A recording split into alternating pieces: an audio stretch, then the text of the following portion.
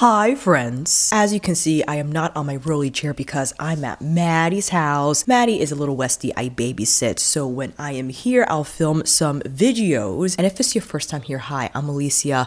I love to do reviews, tutorials, and talk about some Fude. And a huge thank you to Fude Beauty for sending these brushes. Today we are speaking on their FO series, their fox hair brushes. I have a video covering the first collection that released a few years back, and in this one we'll cover the new 4 additions to the FO line. I also have a post on my community board talking about quote-unquote cruelty-free in regards to Fude, clarifying what that means in the context of Japanese standards. If you have any questions about the bristles, I'll make sure to post the community link down below in a pinned comment. And I'm sorry for sounding nasally today. It might sound echoey as well because the ceilings are quite high here, but my nasaliness comes from the fact that my allergies are on one today. The fox hair collection from Chikuhodo is one of their most popular series because I think fox hair is in a league of its own in terms of softness,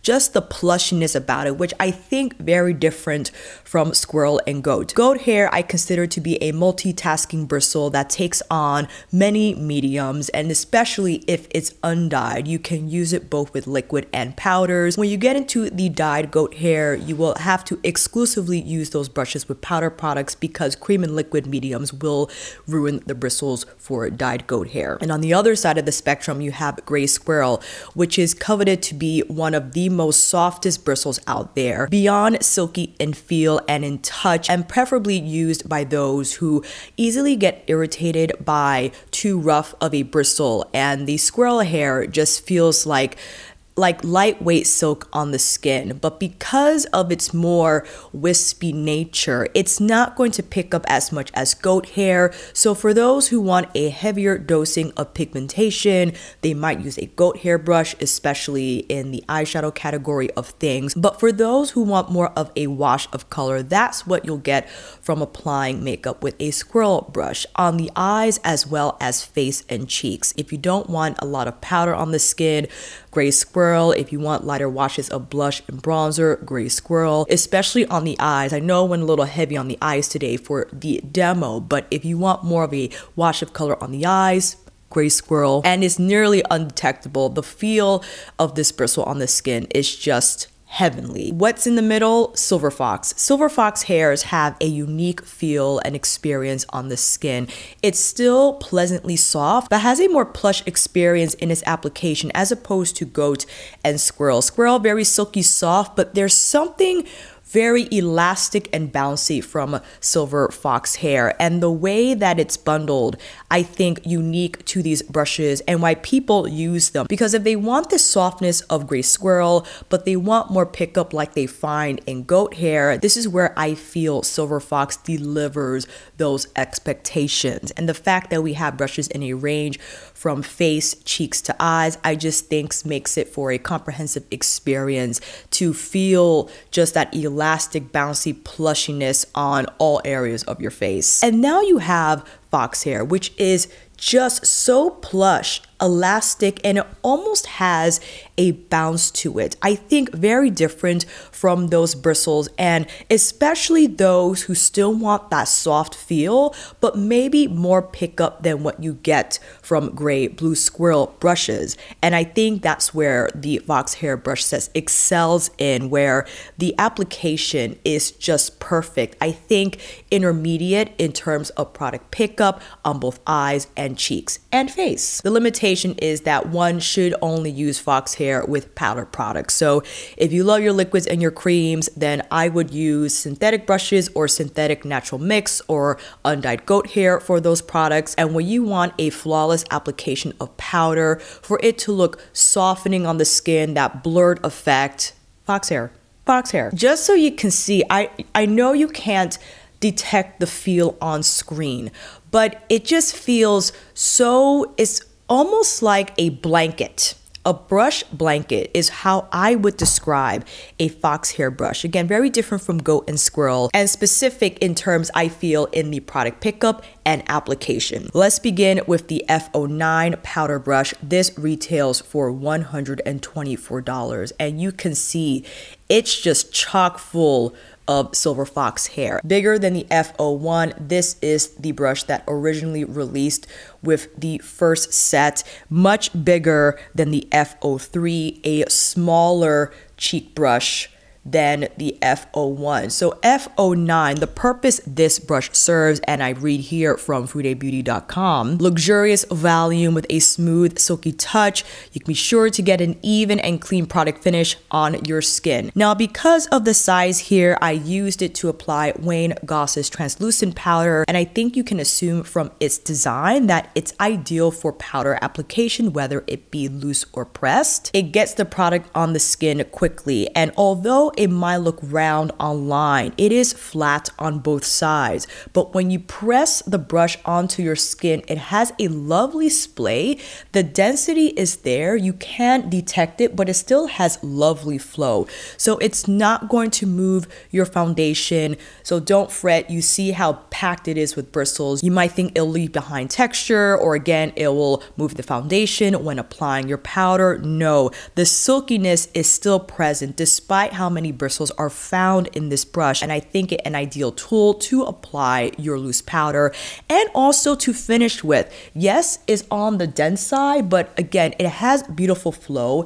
It will not disturb your makeup. If you're one who follows up with a finishing powder, then this brush will be great for that task. Again, it just has beautiful plushness, and I say density, but in reference to how many bristles are in here, but don't let the word density deter you from expecting it to not feel silky, and just, you could feel it for yourself if you buy it. I know it's expensive, but just as you saw,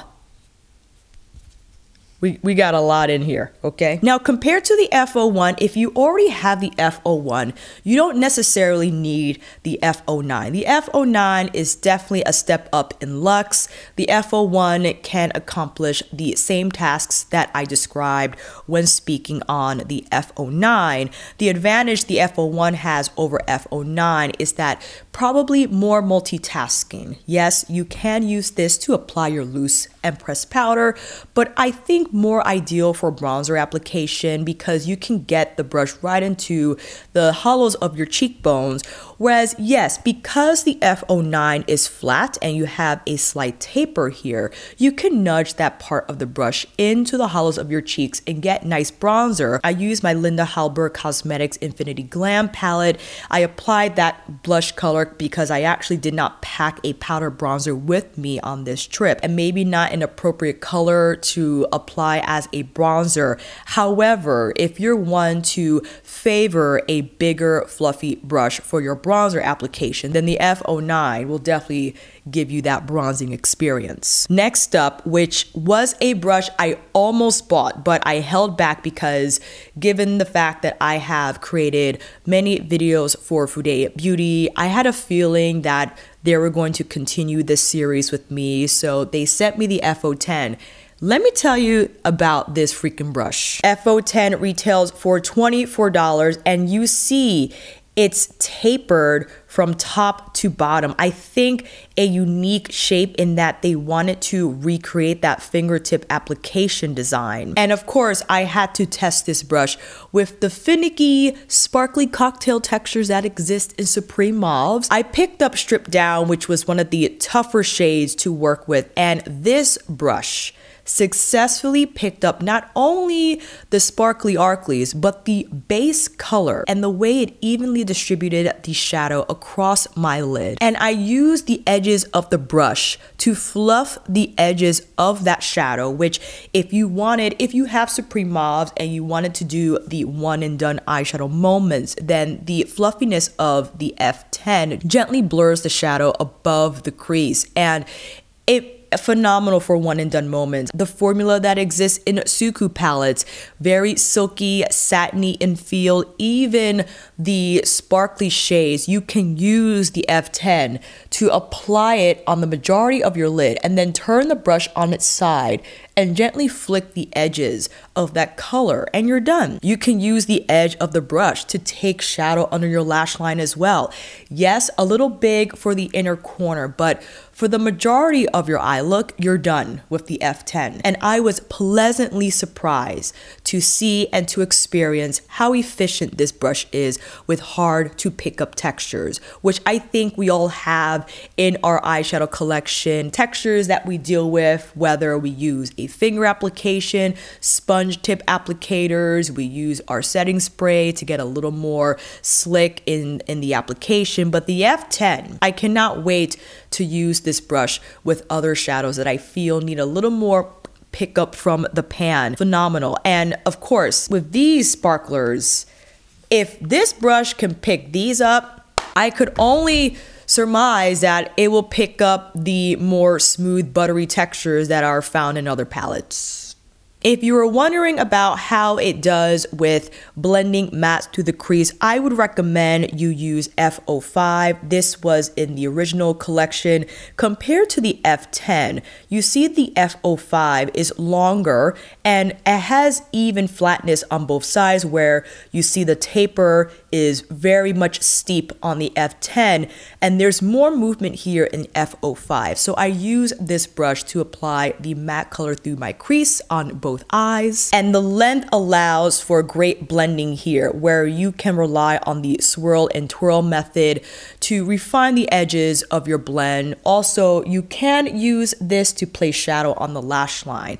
A little big unless you wanted to go the grungy route where you love a lot of color under the lash line, but I think this is an appropriate time talk about the F07. The F07 is a round ferrule eyeshadow brush. This retails for $23. The advantage to having a brush that, although shaped like a pencil, it has great length, which lends flexibility to the tip. It won't feel as stiff, especially if you use this for lower lash line shadow application. Superb for this task, because if you like color under your lash line, you don't want it to drop too low. You want to keep it a little tighter, just a little tighter, but maybe to create more haze.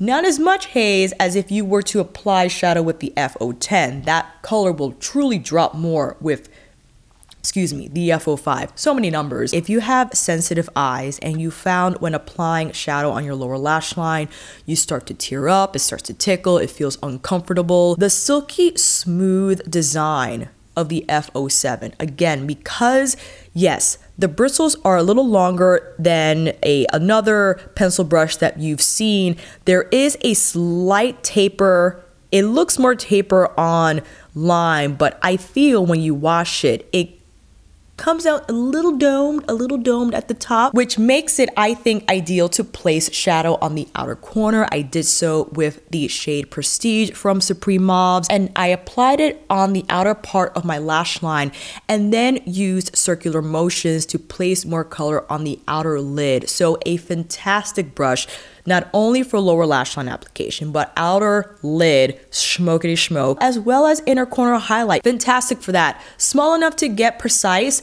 If you love to be more precise, then naturally, yes, you would use a smaller brush. But for me, if I were to, let's say, apply the white shadow from BH Cosmetics Lost in Los Angeles palette, and I wanted that white shadow to appear prominently on the inner corner, then this brush is perfect. It'll pick up enough, but will still keep the color where it needs to stay to create that washed out, blown out highlight effect. Fantastic for arch of the brow highlight here.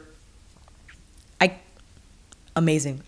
Compared to F06, F06 is the flat shader. So from the side here, from profile, you see F07 is a bigger brush also, in addition to it being a round ferrule, whereas the F06 is flat.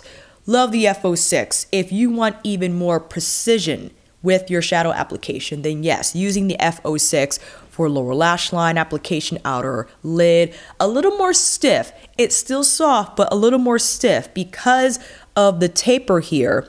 It's not going to have the same flexibility as the F07. I think both can be used successfully depending on how you like to apply your shadow, the precision tasks you like to perform with your brushes. They will find themselves in your routine somehow, some way. However, if you don't have the F06 and you're wondering between the two, I like the F07. I think there's a little more versatility here with the rounder design, a little more bristle here. This is great if you have small hooded eyes. You need to just nudge the color here on the lid as well as the inner corner. Keep the color tighter on the lower lash line. Depending on your eye size, eyeshadow style will determine which brush you think will be best. And lastly, we have the F08. This retails for $21. A classic eyeshadow liner brush, which, listen, I prefer these brushes. Well, I guess it depends on the day. I do love a flat liner, especially when it has this flexibility. So it's not super short, but not too long either.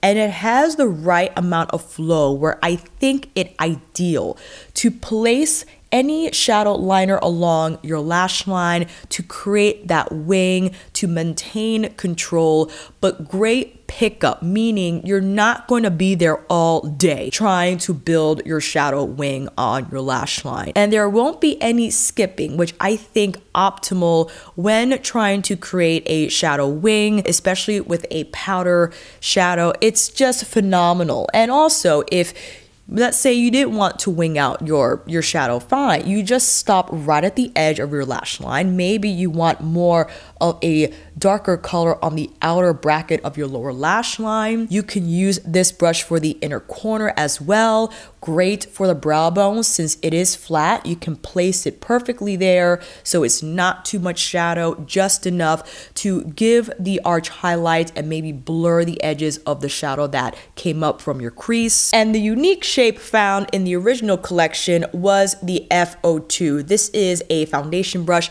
I don't think it has been decided, or I did not confirm whether this was okay to use with liquid products.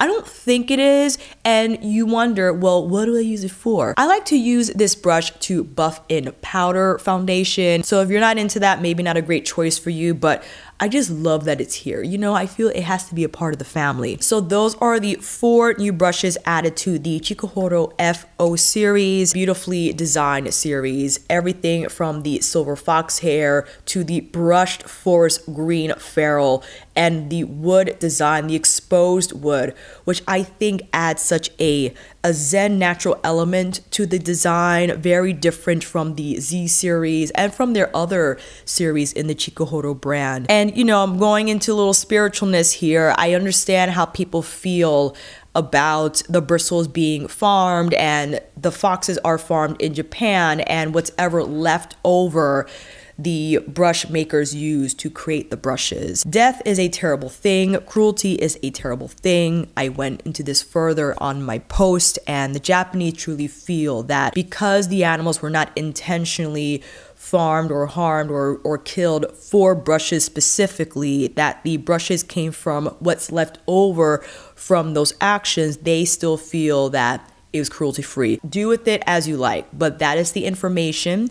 That is the truth. If you love Fude and you feel these brushes are worth having, are worth investing in, despite the history, the background of how these bristles are acquired, then there you go. Yes, although these animals were killed, whether for fur or what have you, to not have those materials go to waste. And if they are able, these materials are made into tools that can last for a very long time, to repurpose the materials, I think is a more sustainable process than just throwing these hairs materials away. That's how I understand it. And again, you definitely can have a different point of view. That is totally fine. Just to give you my point of view, if you're asking, why do I have brushes like this? Well, I just think these are beautiful tools, and the fact that the Japanese have been doing this for years and years and years, and the artistry and craftsmanship that goes into creating these brushes is beyond my comprehension. And for them to utilize the materials in this way, I think it makes not only the tools unique, but the experience unique as well. And yeah, if you are interested in buying any of these, my links are affiliated. I am an affiliate of Fude Beauty. Your consideration is always appreciated. Not forcing you to buy this, especially because I understand that this information came to light and there was a lot of discussion around it. You choose what you think is best for your morals, for your life, for all those elements, and I'm just here to help you decide which one if you want to buy, if you had your eye on these. If you don't have any brushes, I know it's tough to dial it down, but I would always shoot for cheek powder, eyeshadow, and liner. So to quickly show, I would do F03. This is the cheek brush, smaller than the F01, much smaller than the F09, around the same size as the F04, a little bigger, but you can use this for loose powder, pressed powder, blush, bronzer. Then I feel you got to get the F10. The F10 is your quintessential shadow lid lay down brush. And then you can go into the F07, which you can use for inner corner, lower lash line. You can even pull some color through the crease. If you have smaller eyes, then maybe this trio will work out, or more so the duo of eyeshadow brushes. If you have bigger eyes, then I would go with the F05. The thing is, if you're fine with applying a metallic with your finger, then maybe you don't get the F10, that you get the F05, you get your shadow liner, the F08, and you know what? Maybe, listen, maybe you just add in the F10, just add in the F10. That's a great trio as well. That's just narrowing it down a little bit. If you can't get all of them, I know on the wish list, all of them might be there, but your wallet's like, excuse me. So that is the breakdown. Let me know if you have any questions down below. Again, a huge thank you to Fude Beauty for not only sending me these brushes, but also clarifying the information in regards to the bristle sources. I will see you down in the comments, fam. And until then, that is a wrap. Thank you all so much for watching. I hope this video helped, and if you like this video, please give it a thumbs up or maybe consider subscribing to my channel. And until then, I will see you on here again with another review tutorial, Fude Beauty extravaganza, monthly favorite, or vlog. Take care, and I will see you again soon.